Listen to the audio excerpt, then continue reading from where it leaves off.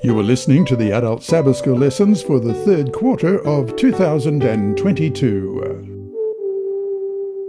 This is lesson number 1 of the Adult Sabbath School Bible Study Guide in the Crucible with Christ. This lesson is titled The Shepherd's Crucible and is ready for teaching on July 2. The author is Pastor Gavin Anthony, who was conference president in Iceland when he wrote this series of lessons. Today, your lesson is read by Dr. Percy Harrold. But first, the introduction to this series of lessons, read by the author himself, Pastor Gavin Anthony. The crucified Creator. All things were made by him, and without him was not anything made that was made. John 1:3. All things were made by him, Jesus, and yet according to Scripture, Jesus wept. The Creator wept?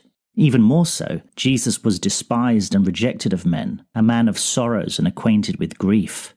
The Creator, a man of sorrows, despised and rejected? And he once cried out, my God, why have you forsaken me?" How could these things be?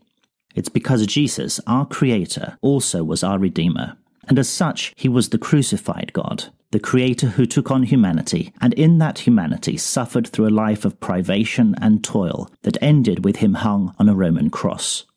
Thus our Creator, the one in whom we live and move and have our being, suffered in humanity in ways that none of us ever could. We can experience only our own griefs, our own sorrows. At the cross, he bore our griefs and carried our sorrows, all of them. It's the most amazing act in all cosmic history. With that background, that of a crucified God lifted up for us, we will, for the next few months, seek to better comprehend the incomprehensible, our own suffering, the suffering of Christians, of those who have committed their lives to Christ. We make no claims to have all the answers, or even many. We're claiming only that God is love, and that although these things happen, we can trust God despite them and, indeed, grow in grace through them, no matter how painful the process. This quarter, we will study the Word of God and see how other flesh and blood, though radiated in faith, nevertheless faced despair, betrayal, disappointment, loss, injustice, and abuse. Sound like anything you can relate to? How did they cope? What did they learn? How can their examples teach us? As we look at these people, their experiences, their struggles, and their trials of faith, which might be much like our own, we must always see them contrasted against the background of the cross. We must always remember that no matter what anyone faces, Jesus Christ, our Creator and Redeemer, went through worse. Our God is a suffering God. Even Albert Camus, hardly a Christian, understood some of the implications of the cross and the sufferings of God there. He wrote, "The night on Golgotha is so important in the history of man, only because, in its shadow, the divinity abandoned its traditional privileges and drank to the last drop, despair included, the agony of death." Or as Ellen White expressed it, the cross is a revelation to our dull senses of the pain that, from its very inception, sin has brought to the heart of God. Our lessons are not a theodicy, the justification of God in the face of evil. Instead, as we've said, they're an attempt to help us work through the inevitable suffering we all face here in a world in which sinning is as easy as breathing. What we will try to show is that pain, suffering, and loss don't mean that God has abandoned us. They mean only that as believers we now share in the common lot of a fallen race. The difference is that through Jesus and the hope he offers us, we can find meaning and purpose in what seems meaningless and purposeless, and that somehow, even if we can't imagine how, we can trust the promise that all things work together for good to those who love God. The God who, though he made all things, suffered all things too. And that's why we love him. My name is Gavin Anthony, and I'm this quarter's principal contributor. I grew up in Sri Lanka as a missionary kid and worked as a pastor in England before becoming conference president in Iceland, where I authored these lessons.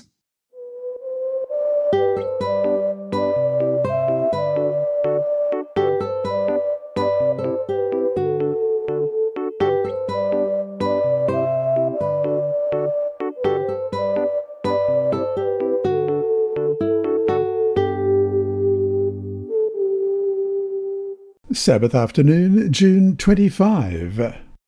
Before we start, let's pray.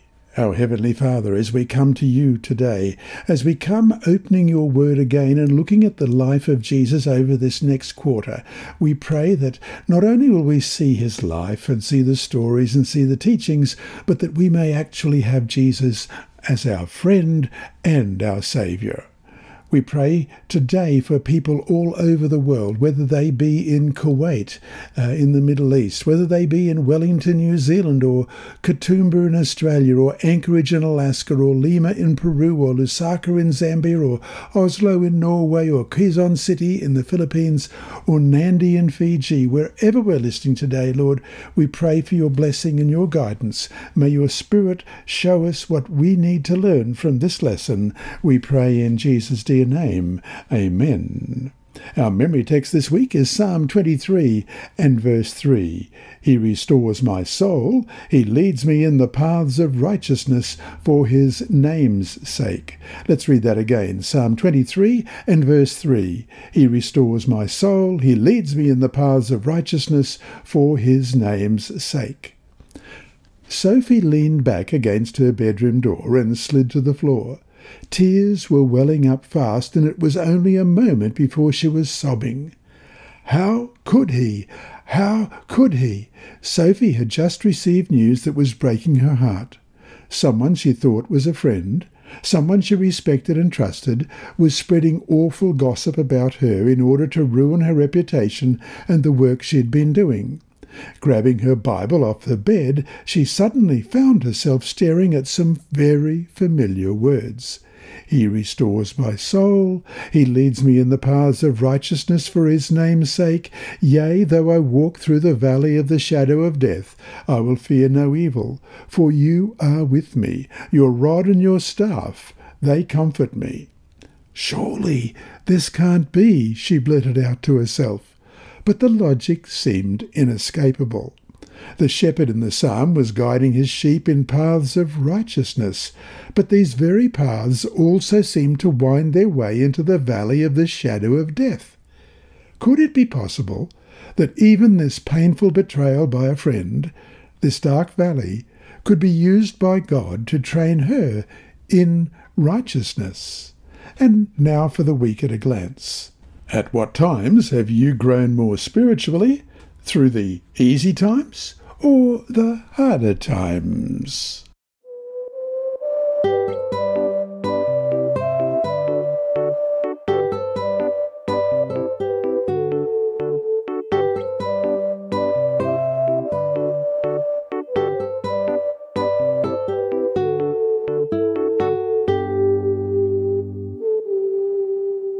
Sunday, June 26. A Guide for the Journey, the Shepherd. The Lord is my shepherd, I shall not want, we read in Psalm 23, verse 1. Some children were asked to draw a picture of God. Without exception, each one drew a picture with a heart somewhere in it. When asked why, they declared unanimously that God is love. It was as simple as that. It is easy to have a good opinion of God and his purposes when everything is going well. But as we grow older and life becomes harder and more complicated, our view of God often changes. God doesn't change, of course, but we do. As we read in Hebrews 13, verse 8, Jesus Christ is the same yesterday, today, and forever. And James 1:17, every good gift and every perfect gift is from above, and comes down from the Father of lights, with whom there is no variation or shadow of turning. Because of the pastoral lifestyle of the people in Old Testament times, Psalm 23 uses the image of a shepherd to describe the way God cares for us. The symbol of a shepherd is used for God in both the Old Testament and the New Testament. It's a wonderful picture and one that is changeless too. Before we look at Psalm 23, let's survey how different Bible writers understand the work and character of the shepherd throughout the Bible. What do you learn about the shepherd from each of these texts? Isaiah 40 and verse 11. He will feed his flock like a shepherd. He will gather the lambs with his arm, and carry them in his bosom, and gently lead those who are with young. And Jeremiah 23, verses 3 and 4, But I will gather the remnant of my flock out of all countries where I have driven them, and bring them back to their folds, and they shall be fruitful and increase. I will set up shepherds over them who will feed them, and they shall fear no more, nor be dismayed, nor shall they be lacking, says the Lord. And Ezekiel 34, verse 12. As a shepherd seeks out his flock on the day, he is among his scattered sheep, so will I seek out my sheep, and deliver them from all the places where they were scattered on a cloudy and dark day. And John 10, verses 14 to 16, I am the good shepherd, and I know my sheep, and am known by my own. As the Father knows me, even so I know the Father, and I lay down my life for the sheep. And other sheep I have which are not of this fold. Them also I must bring, and they will hear my voice, and there will be one flock and one shepherd. And 1 Peter chapter 2, verse 25. For you were like sheep going astray, but have now returned to the shepherd and overseer of your souls. Now turn to Psalm 23. What does the shepherd do to care for his sheep? Well, verse 2, He makes me lie down in green pastures. He leads me beside the still waters. Verse 3, He restores my soul. He leads me in the paths of righteousness for his name's sake. Verse 4, Yea, though I walk through the valley of the shadow of death, I will fear no evil, for you are with me. Your rod and your staff, they comfort me. And verse 5, You prepare a table before me in the presence of my enemies. You anoint my head with oil. My cup runs over. And verse 6, Surely goodness and mercy shall follow me all the days of my life, and I will dwell in the house of the Lord forever. And so to finish today, what does it mean to you to know that there is someone like this caring for you? How could you use this picture to encourage someone whose picture of God has been obscured because of his or her own struggles, whatever they are?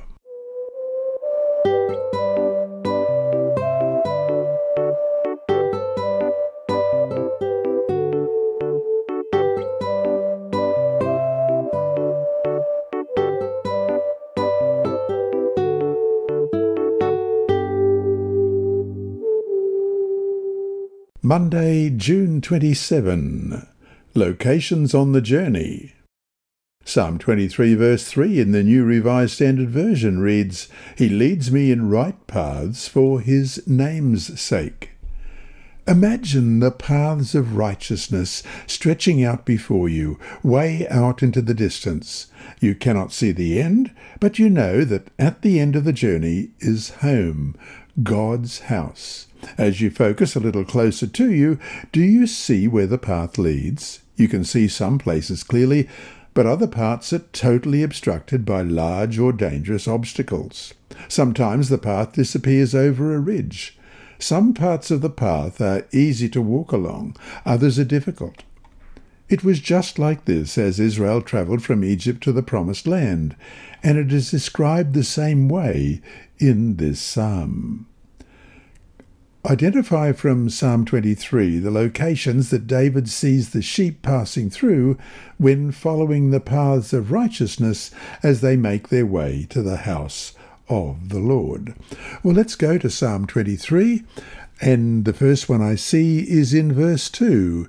He makes me to lie down in green pastures, and he leads me beside the still waters. And verse 3, He restores my soul. He leads me in the paths of righteousness for his name's sake. And verse 4, Yea, though I walk through the valley of the shadow of death, I will fear no evil, for you are with me. Your rod and your staff, they comfort me. And verse 5, You prepare a table before me in the presence of my enemies. You anoint my head with oil. My cup runs over. And verse 6, Surely goodness and mercy shall follow me all the days of my life, and I will dwell in the house of the Lord forever. But why are these paths called paths of righteousness, or, as it says in the New International Version and the New Revised Standard Version, right paths? Here are 4 important reasons. First, they are the right paths because they lead to the right destination, the shepherd's home. Second, they are the right paths because they keep us in harmony with the right person, the shepherd himself. Third, they are the right paths because they train us to be the right people, like the shepherd. Fourth, they are the right paths because they give us the right witness. As we become the right people, we give glory to the Lord. They are right or righteous paths, whether the going is easy or hard. It is important to realize that when God leads us, it is not simply a question of his delivering a parcel to the destination. It is much more than guidance and protection. Like the many examples all through the Bible in which God is leading his people, whether it is leading Abraham by his promises, or leading Israel by the pillar of fire and cloud, when God is guiding, it is always about his training his people in righteousness.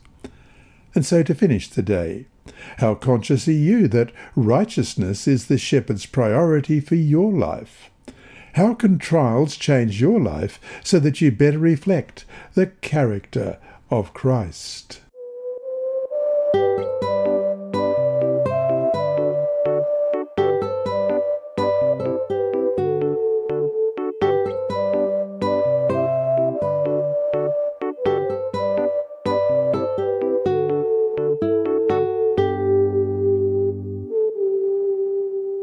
Tuesday, June 28. Unexpected Detour 1. The Valley. Psalm 23 verse 4 reads, Yea, though I walk through the valley of the shadow of death, I will fear no evil, for you are with me. Your rod and your staff, they comfort me. It would be nice if the paths of righteousness wound their way only along the grass-covered banks of cool streams. But that's not the way David paints it. Also along these paths is the valley of the shadow of death, not a place that we are eager to visit. At certain times of the year, the wadis and ravines found in Israel are prone to flash floods that can come unexpectedly and prove overwhelming. These places also are characteristically narrow, with steep sides that block out the light. Hence, the shadow of death is an image for very deep shadow or deep darkness. Think about the times you have been in your own valley of the shadow of death. What has it been like? Did you have fear, even though you knew that the shepherd was there? Which Bible texts were most precious to you at that time, and why? How do you think the sheep ended up in the valley? Do you think the sheep went there on their own, or did the shepherd lead the sheep that way himself? Justify your answer. Elizabeth Elliot writes in Quest for Love, page 219, A lamb who found himself in the valley of the shadow of death might conclude that he had been falsely led. It was needful for him to traverse that darkness in order to learn not to fear. The shepherd is still with him. End of quote. And so to finish today, have you ever felt that you've been falsely led into the valley? How did you respond to God during this time? Why do you think the shepherd might be willing to risk being misunderstood by permitting us to enter a dark valley?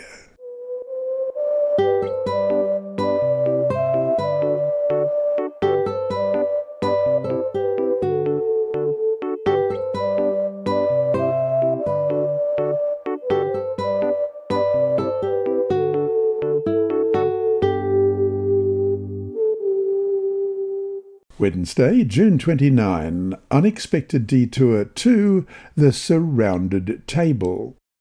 Psalm 23 verse 5 reads, You prepare a table before me in the presence of my enemies. You anoint my head with oil. My cup runs over. Throughout our lives, we will inevitably bump into some enemies.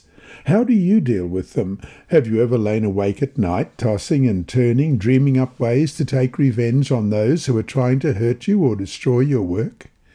It can be hard for Christians to know how to handle enemies. What types of enemies have you had in your life? How have you responded to those who have tried to hurt you or those you care for? How well did you follow Christ's words to us in Matthew 5:44 or Paul's in Romans 12:18-21? Well, we better find out about those. Matthew 5:44, "But I say to you, love your enemies, bless those who curse you, do good to those who hate you, and pray for those who spitefully use you and persecute you." And Romans 12:18-21, "If it is possible, as much as depends on you, live peaceably with all men. Beloved, do not avenge yourselves, but rather give place to wrath, for it is written, 'Vengeance is mine, I will repay, says the Lord.' Therefore, if your enemy is hungry, feed him. If he is thirsty, give him a drink, for in so doing you will heap coals of fire on his head. Do not be overcome by evil, but overcome evil with good." In Psalm 23 verse 5, which read, "You prepare a table before me in the presence of my enemies, you anoint my head with oil, my cup runs over," David shows us an interesting way of dealing with enemies. He obscures their presence by looking instead at what God is doing in his behalf. And God is there preparing a banquet for him. In David's culture, when an honoured guest came for a feast, the host would anoint his head with oil as the guest was about to enter the banqueting hall. The oil was a mixture of olive oil and perfume. Then the guest would be seated in front of far more food than one could ever eat. How could the three items, table, oil, cup, in Psalm 23 verse 5, help to remind us about how God provides, even when we are in the valley? As Paul reminds us, our struggle is not against enemies of blood and flesh, but against the rulers, against the authorities, against the cosmic powers of this present darkness, against the spiritual forces of evil in the heavenly places, as it says in Ephesians 6:12. Our enemies include those we see and those we don't. Whether we like it or not, we are surrounded. Yet, when we are with the shepherd, not one enemy, visible or invisible, can steal what he has provided for us. And so to finish today, reflect on how the shepherd has treated you when you have been surrounded by enemies. What can you see in these times that can enable you to give thanks even during such difficulties?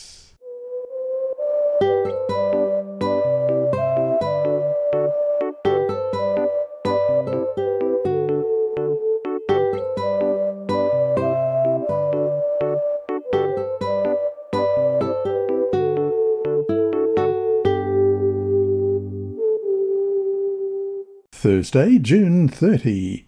A certain promise for the journey. Psalm 23 verse 6 reads, "Surely goodness and mercy shall follow me all the days of my life, and I will dwell in the house of the Lord forever." When we are in the valley or surrounded by enemies, it is sometimes tempting to believe that we have been left alone. It does not always feel as though God has been doing much. We reason that if he had been helping, we wouldn't be in this situation to begin with. But David obviously does not see it like this. In spite of his trials, what two things does David say in Psalm 23:6 that he is certain of?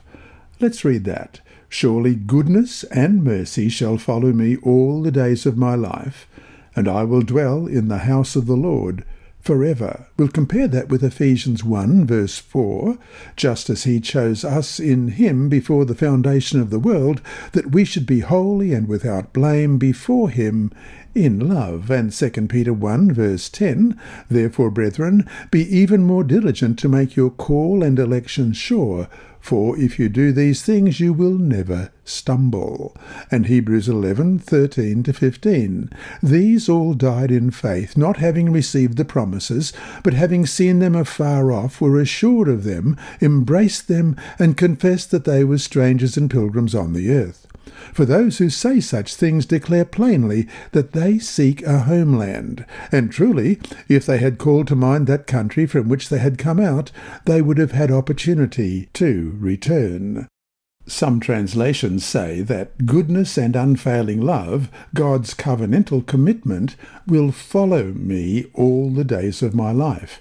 However, the original verb is much stronger, and the text should read that goodness and unfailing love will pursue me all the days of my life. In fact, it's the same Hebrew verb used in such verses as Genesis 14, verse 14. Now when Abram heard that his brother was taken captive, he armed his 318 trained servants who were born in his own house, and went in pursuit as far as Dan. And Joshua chapter 10, verse 19.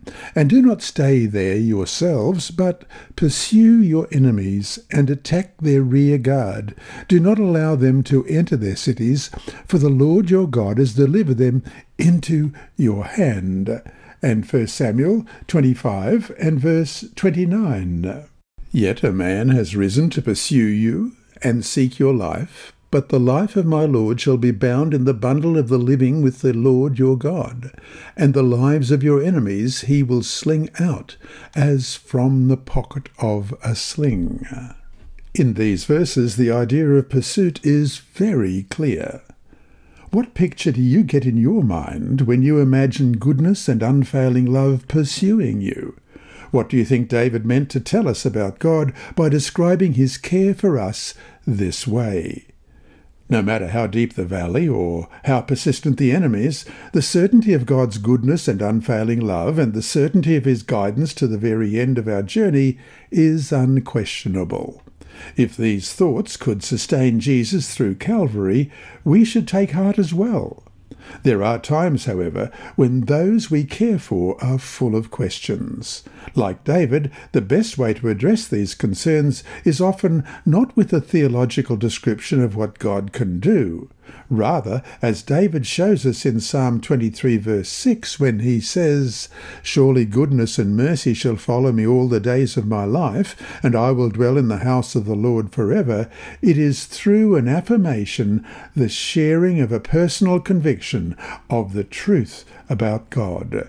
And so to finish today, what evidence is there from your own knowledge of God that can illustrate the certainty that his goodness and unfailing love pursue us? What evidence could you add from the Bible? How could you share this with those who may be questioning the certainty of God's care? How is the cross the greatest example of that pursuit?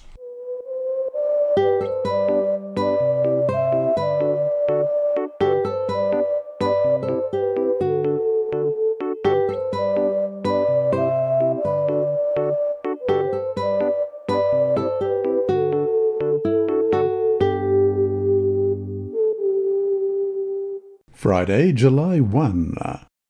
Those who are finally victorious will have seasons of terrible perplexity and trial in their religious life, Ellen White writes in Messages to Young People, pages 63 and 64.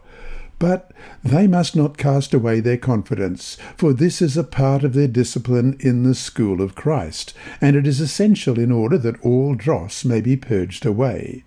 The servant of God must endure with fortitude the attacks of the enemy, his grievous taunts, and must overcome the obstacles which Satan will place in his way.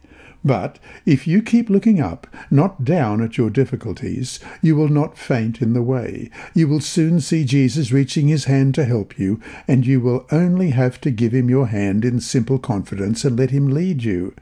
As you become trustful, you will become hopeful. You will find help in Christ to form a strong, symmetrical, beautiful character. Satan cannot make of none effect the light shining forth from such a character. God has given us his best gift, even his only begotten Son, to uplift, ennoble, and fit us by putting on us his own perfection of character for a home in his kingdom." End of quote. And that brings us to our 4 discussion questions for this week. 1. To what extent have you been aware that the terrible perplexity and trial that comes into your life may actually be part of your discipline in the school of Christ? 2. How might our help, comfort and encouragement to those in the valley be part of the shepherd's way of getting people through their crises? What things can you as a church do to be better used by the Lord to help those in need? 3. In class, go around and have each person talk about how goodness and mercy pursued them. What can you learn from one another's experiences? And 4. Think about the last hours of Christ's life as he entered into the crucible. From what you can tell, either from the Bible or Ellen G. White in The Desire of Ages, which is a great source, how was Jesus in his humanity able to endure? What can we take from his example for ourselves in whatever crucibles we face as well?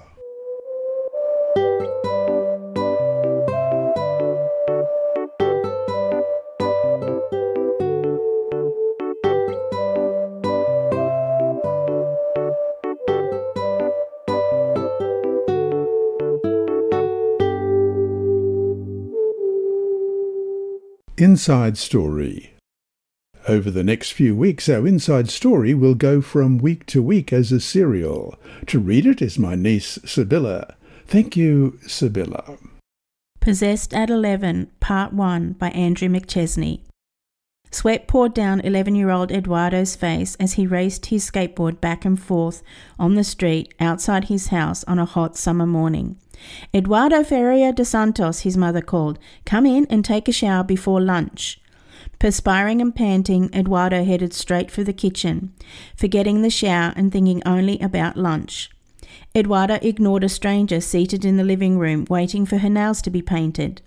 His mother ran her own home business, a beauty salon offering manicures and haircuts. Before Eduardo reached the kitchen, he was stopped by his 12-year-old sister. "Sit down and catch your breath," she said. Eduardo obediently plonked himself down on a chair. Immediately an unholy shriek escaped his lips. His body began to convulse. His mother rushed to him. A low, distorted voice spoke from Eduardo's mouth, telling his mother to hand over her son or watch him die. Eduardo's mother began to cry. "Don't worry," the stranger told Eduardo's mother. "Your son has been chosen to be a part of our group. I am a candomblé leader." Eduardo's mother had heard about candomblé, a religion that arrived in Brazil on slave ships from Africa in the early 19th century. Candomblé teaches that people can be possessed by the spirits of gods. The spirits, however, aren't gods but fallen angels. Eduardo had been possessed by one of them, an evil spirit from a legion that surrounded the stranger. After some time, the evil spirit left and Eduardo returned to normal. He didn't remember the incident, but his mother couldn't forget, and she took him to the Candomblé temple. The temple priests welcomed Eduardo like a king. "What an honor," one said. "You have been hand-picked," said another. Only 11, Eduardo was introduced to spiritism and devil worship. Over the next 7 years, he spent much time at the temple, learning to be a priest. Evil spirits spoke to him and through him. The most important lesson, they said, was never to leave a job undone. If he started a task, he had to finish it. As an adult, Eduardo became high priest of a temple. He earned money from people who wanted him to curse their enemies. But the evil spirits forbade him from cursing Seventh-day Adventists and other Protestant Christians. "They are protected," the spirits said, adding that any attempt to curse them would cause Eduardo to lose his powers. The spirits also banned Eduardo from communicating with Adventists and other Protestants. Eduardo found a common-law wife, Cedilian Silva de Oliveira, and they had a son, Eduardo Jr. Life was peaceful until Junior said he wanted to join the Seventh-day Adventist Church. This lesson was read by Dr. Percy Harrold for Christian Services for the Blind. Sponsored by the Sabbath School Department and distributed through Hope Channel Australia, this podcast is also redistributed by Hope Channel Germany, Christian Record Services for the Blind. It is also available on SoundCloud and through multiple podcast distributors, including Apple iTunes. And you can listen and watch at the same time on YouTube. Remember, God is always faithful.